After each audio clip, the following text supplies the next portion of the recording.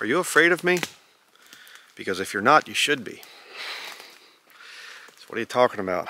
Well, reading in the Bible last night, our family devotions, and came across the story of the man that was possessed with devils. Quite a few devils, actually, legion. And something that's very interesting about that story, which is descriptive of the life of a Christian. I'm going to go to the Bible here, Luke chapter 8 and verse, verse 37. It says, Then the whole multitude of the country of the Gadarenes round about besought him to depart from them, for they were taken with great fear, and he went up into the ship and returned back again. If you don't know the story, I'll tell you a brief synopsis of it. You can read it in Luke chapter 8 and Mark chapter 5, which we'll be going there in just a minute or two here. But the story is that there was a man that was possessed with devils. He was crazy, and he was running around out there without any clothes on, naked, and cutting himself. And they would try to bind him with chains, you know, try to chain him up, take him for help or something probably, and he'd break the chains, and the people would try to restrain him, and didn't work.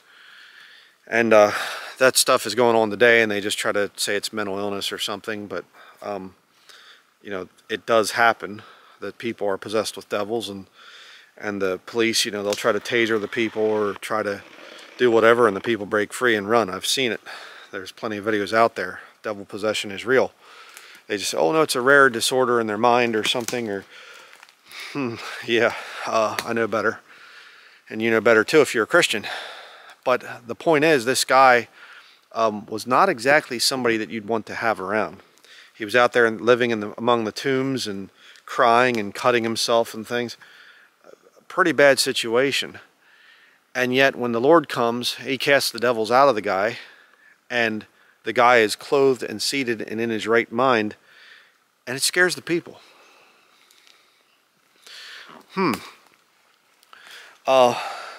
Many years ago, back in my mid-20s, I think I was 26, I think, when I got saved. And before then, I wasn't, you know, possessed with devils or anything, but I wasn't really a good guy. And there were some that were a lot worse than me, obviously. I was pretty clean living and things compared to most, but I wasn't exactly a real good person. And yet I got along with the world. The world wasn't afraid of me. But boy, I got saved and wanted to serve the Lord, you know, and I went out and got my first suit and tie, and you know, and I wanted to go be part of a church someplace, and I was real fanatical, you know, carrying my King James Bible with me and things, and I started to notice people were afraid of me, and that was so curious to me, you know. And I'd think, you know, am I doing something wrong? Or, you know, I was kind of a little bit confused by that whole thing, that I'm just out here trying to tell people how to be saved, and all of a sudden they're, you know, crossing the street to get away from me, and you know, won't make eye contact with me, and and I didn't turn into a monster, you know. Well, to them I did, I guess. When the Holy Spirit moves in to you, you will see that people will actually have a fear of you. So, well, how can that be when you have all the martyrs, people that were killed? Yeah, why do you think they were killed? Because the lost world fears a truly saved Christian.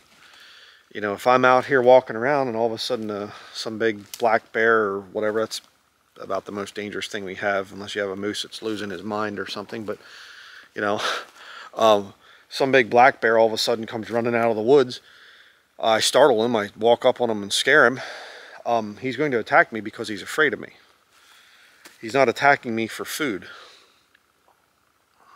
And like I said, it doesn't really happen that much, but you know, the point I'm trying to make here is there's a fear that comes upon lost people, and that fear is because ultimately the fear of the Lord is the beginning of wisdom, beginning of knowledge. The Bible teaches that. And people, if they get around a real true saved Christian, they know that that Christian can give them the knowledge that they are a sinner and that they're going to hell when they die. And so they just kind of try to avoid it.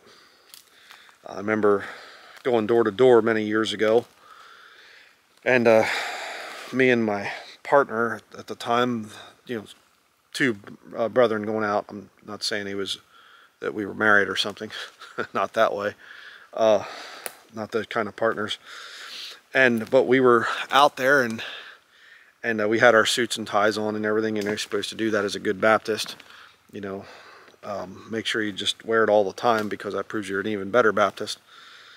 But you know, we were in our suits and ties, carrying our Bibles, and we were going out trying to tell people how to be saved, and, you know, invite people to church, the whole thing. And I remember there was this guy, and he's walking towards us on the street. It was in Ephrata, Pennsylvania. He's walking towards us, and he's, you know, looking at whatever, doing things. And he looks up and he sees us, and he goes, whoop, puts his head down, turns to the side, you know, looks quickly, crosses the street to get to the sidewalk on the other side of the street. And he's walking on the other side of the street, and he's doing this kind of a thing, and, you know, quick glance back, and, you know, just like we were a bunch of monsters. Yeah, watch out. Get away from the crazy Christians, you know, that they're trying to tell you how to be saved and go to heaven when you die. You know, look out, you know. But it's weird. It's very weird. And, you know, a lot of people, it's just like they're afraid of me when I'm at the store or something or whatever. And, you know, the magnets that I put on my vehicles and things with my website on it, and, you know, tell people how to be saved. If you died tonight, would you be in heaven or hell? You know, believe in the Lord Jesus Christ, now shalt be saved. I've had that on my vehicle for many years. And people, you know, they'll get way back, or they'll pass me, and then they go flying. I've seen people almost wreck their vehicles to try to get away from the back of my vehicle. I mean, seriously, I've seen it a couple times. One time up here, the roads were slippery and snowy, and the guy out around, and he lost control of the car, and the car's spinning around. And I mean, I was going pretty much the speed limit. He was in a two-wheel drive car. I was in a, you know, four-wheel drive vehicle at the time, and he risked his life to get away from seeing the gospel. It's bizarre. And again, it's another one of the marks. If any man be in Christ, he is a new creature. What's part of being a new creature? You become a monster to lost people. I mean, you'd think some guy, you know, I mean, if some guy came, I'm out here in the woods on my property, and some guy comes running at me, and he doesn't have any clothes on, and he's cutting himself. He's all bloody from cutting himself, and he's got, you know, and people running after him. Hey, wait a second, you know, he's broke the handcuffs or something. He's running at me, you know. That, I would be a little scared of that. I'd say, whoa, you know, okay, this is a bad situation. But then he comes and he's clothed and in his right mind. Why would you logically be afraid of that? But see, that's how lost people are. Lost people would rather see some woke devil in the flesh that is denying how God made them and hates the Bible and hates Christians. And they're dressed to all kinds of weird things and piercings and all kinds of weird stuff. People would rather see that than a Bible-believing Christian, than me walking around in a suit and tie or something like that, which I don't bother wearing them anymore. But it's very strange. Very strange indeed. And you'll notice that. Boy, your relatives, they'll love you. Everything will be great. All my nephews and nieces, they loved me. Man, I was the coolest uncle around until I got saved. Now I don't even exist to them. Mark chapter 5, verse 15. And they come to Jesus and see him that was possessed with the devil and had the legion, sitting and clothed and in his right mind, and they were afraid. It's just such a bizarre thing. You know, and you get one of these people or whatever else, and they're dressing real weird and doing all this weird stuff, and all of a sudden they'd get saved and get cleaned up, you know, and take the weird piercing stuff out and cover up their tattoos or whatever else, and they'd, hey, let me tell you about Jesus. It'd be, duh. Before, it's, hey man, how you doing? Hey, yeah. get saved. Oh, stay away from me. Oh, you're scaring me. Please, don't frighten me. Just such an odd thing. So, I am telling you these things because I want to make sure that my viewers understand what true biblical salvation is. True biblical salvation is not life enhancement. All right? That's what modern churches do. Modern churches, they want your money. And so they will deceive you into thinking that come to church and you can have a better life and your best life now, you know, and all this other stuff. And 40 days of purpose. God has a purpose for you. God has a wonderful life. You have a God-shaped hole in your heart and only Jesus can fill it. And then you'll have a life, you'll get along and you'll have a good marriage and you'll have, oh, no, probably not. I've seen a lot of brethren get genuinely born again and their marriages fall apart. Relatives hate them. They lose their job. All kinds of different stuff like that. If we suffer, we shall also reign with him. How's that work out for modern Christianity? It doesn't.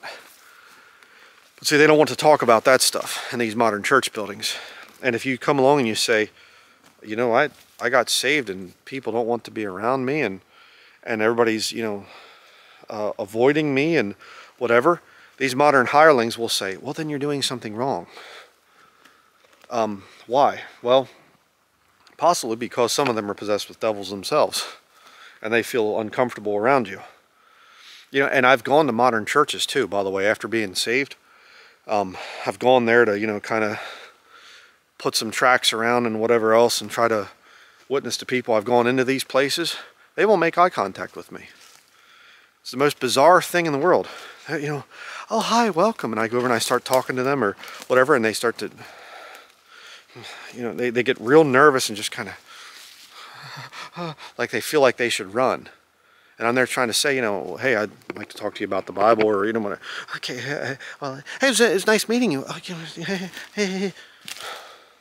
You know, went into this Calvary church or something in Lancaster County, Pennsylvania, many years ago. My wife and I went in there at Christmas time because I wanted to get some video of they had their articles of incorporation actually painted on the wall.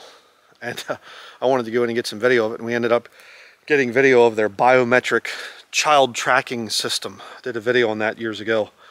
And you have to come in and you have to not biometrically, but you have to get this little chip card thing or whatever so your child can be tracked.